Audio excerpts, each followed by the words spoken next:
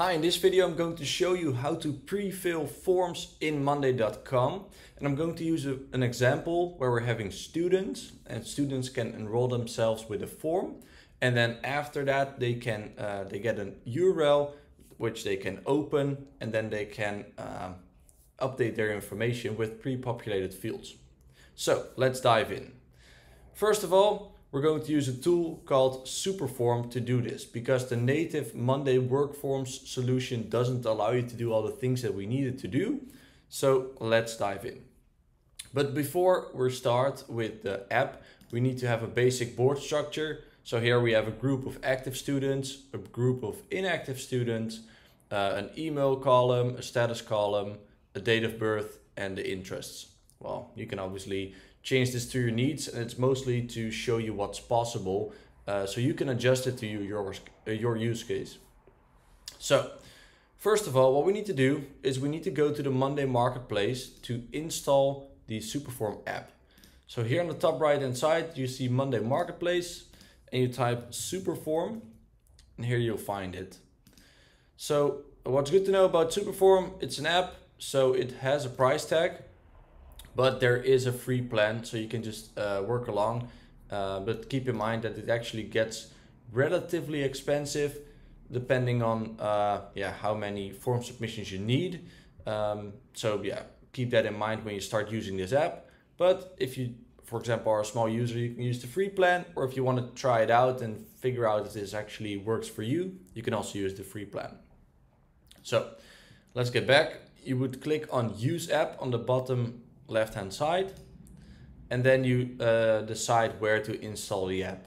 It doesn't really matter where you do this, but what I would recommend is only doing it in the workspaces where you would actually use it, to prevent the app from showing to prevent from showing any data to the app that you don't want it to show. So in my case, it's the workspace main and the board pre-populate forms tutorial. And you click add app, and then within a few seconds, you'll see the SuperForm app. You might need to click on authorize. So if you see an authorize button, you would click there and you would authorize SuperForm to add items to your board, to read information from your board. And therefore I say, keep in mind that you don't allow too much access to this app, because you're working with maybe potentially vulnerable and private data. So make sure that you only give access to the boards you'd like to give access to. Awesome. So when you have SuperForm, it looks something like this. You can find it as a view. So this was the normal view that I showed. And now you see the form here. And as you can see, it loaded all the columns that we created. Well, this is very similar to the Monday work forms solution. So there shouldn't be any very new things here. You can change the names, so we can, for example, say first maybe student name, and we can even make conditional questions. We say it's required or not, if it's visible or not with the eye icon, or we can change some settings with the settings icon. Well, lots of stuff to discover, but let's dive into our specific use case.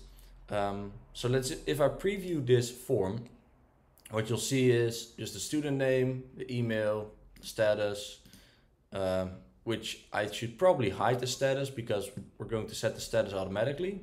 So let's hide that one. Then date of birth, interests are a few options. And the update, I will also hide that one because the update would actually be the update that you would see here. So this thing. So if you want people to write updates like this, you can allow them to, but in my case, I don't want to. So I have hidden that field. Awesome. Let's get back to the form. So I think, this is all I need. Obviously, you can make the form a little more pretty with, some images, and you can give it a name. But in my case, for the tutorial, that doesn't really matter, but for your case, it might be. So if you go into the settings, you can also add more things like your own logo. So let's, for example, add a photo of myself, just as an example. And here are some other things, such as the messages that you can change, the button text, all that kind of stuff. So feel free to play around with it, and then click on save. And as you can see, if I refresh my form, it will now look something like this. The logo didn't update well. Anyways, that's not really important for this tutorial. Cool. So what's now situation is that if I fill in my name, Patrick, and my email, patricktest@patrick.com, as an example, and we say my date of birth is well, the 1st of May, and I like volleyball and basketball, and I submit the form, it works very similar to a normal form. Like, yeah, nothing really interesting has happened so far. And as you see in the form, it just showed up in the board. Now, this is where it gets interesting. What you need to do is you need to add a column, which is the link column. And this link column will be the, you can call it the update link column. And I'll show you what we're going to do now.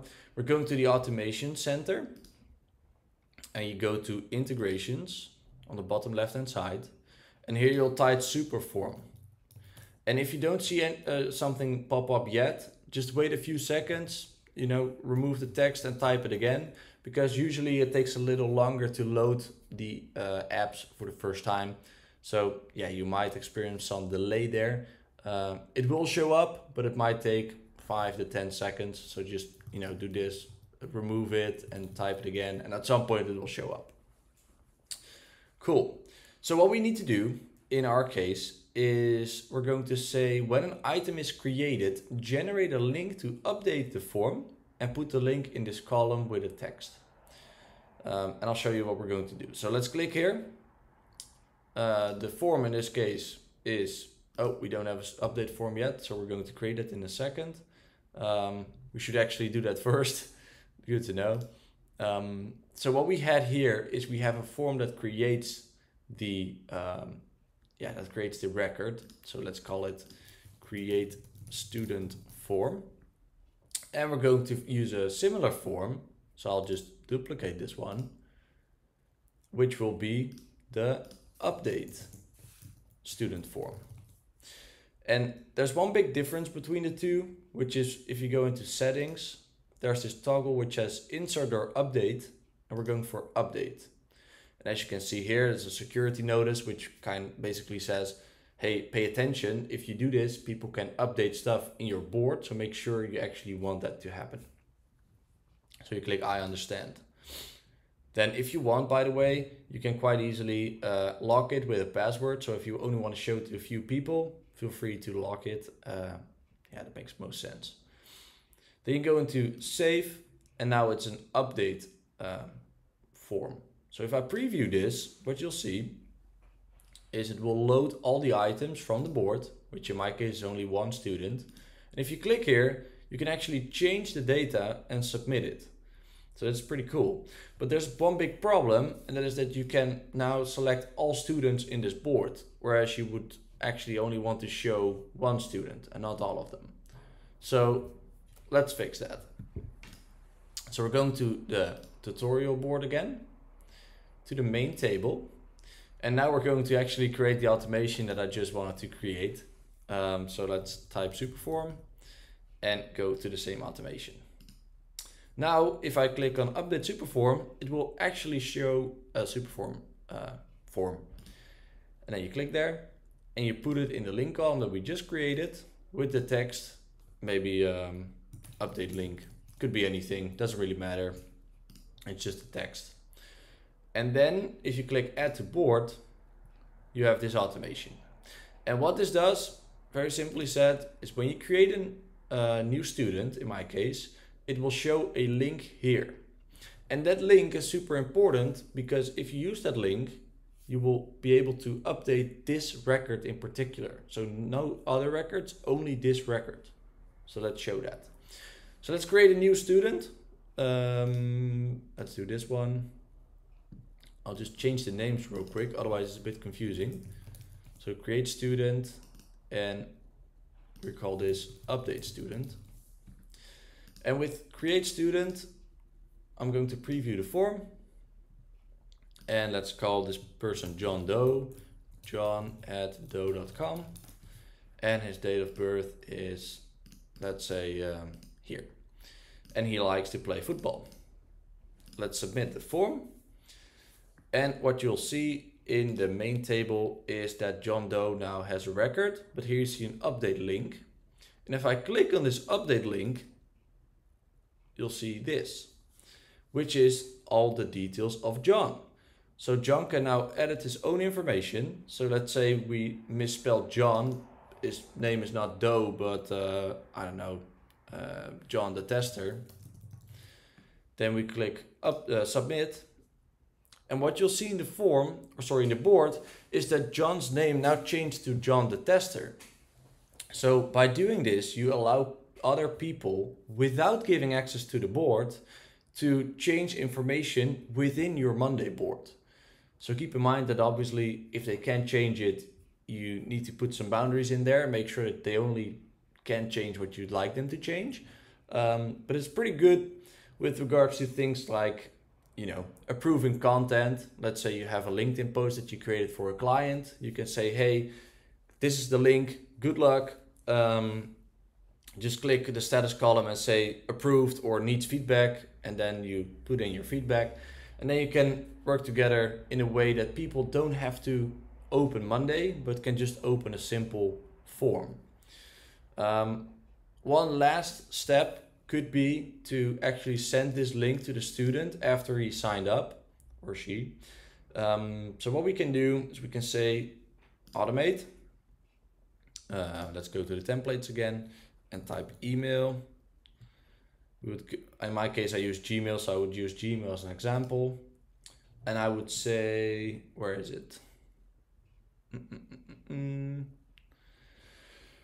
Actually, I would actually create it from scratch, because what I would like to do, let's go here, add automation. What I would like to do is when an item is created, so when a student creates himself, the student gets an email that says, hey, if you want to ever update your information, just go to this link.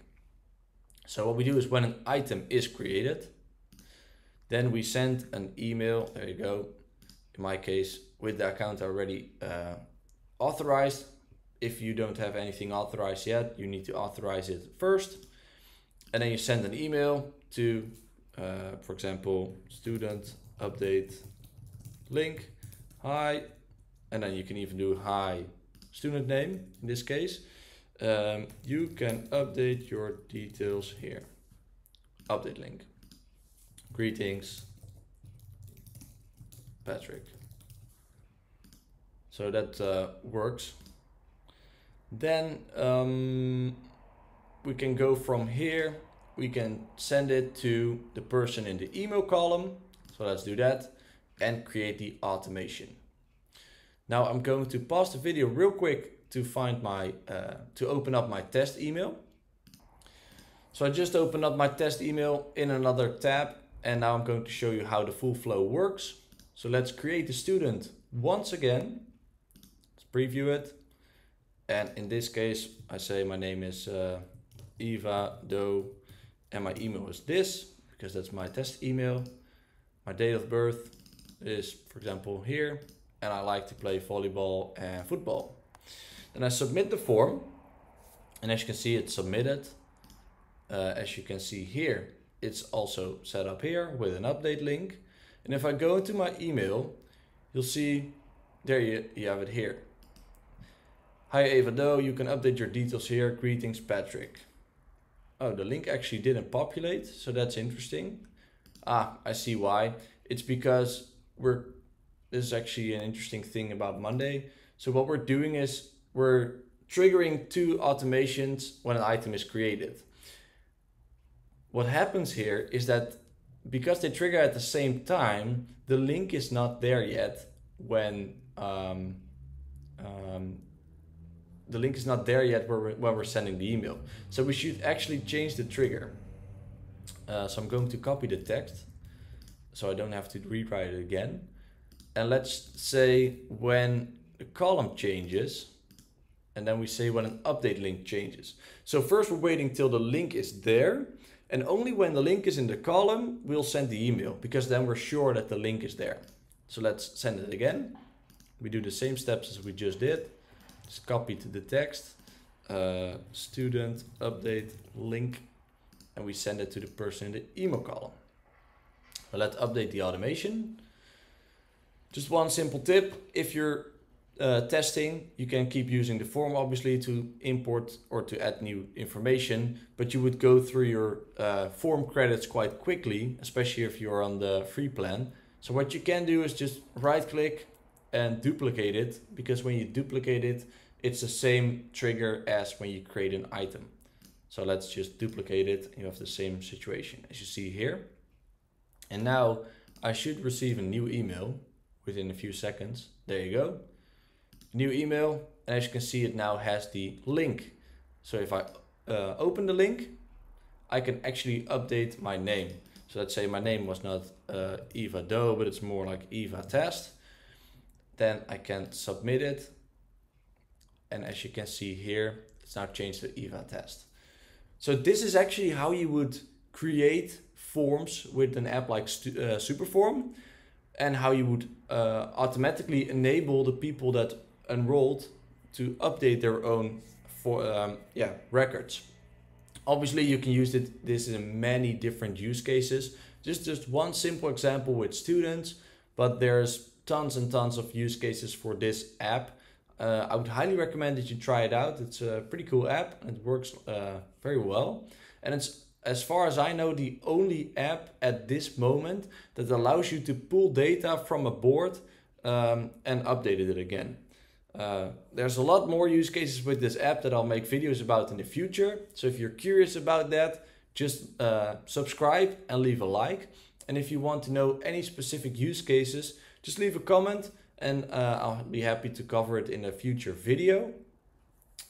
If you have a very specific use case that you don't know how to solve or you'd like to have help with, just send me a message. Happy to jump on a call with you and discuss your project, and then we'll look into how we can solve it. Hopefully you like this tutorial, and I'll see you next time. Bye bye.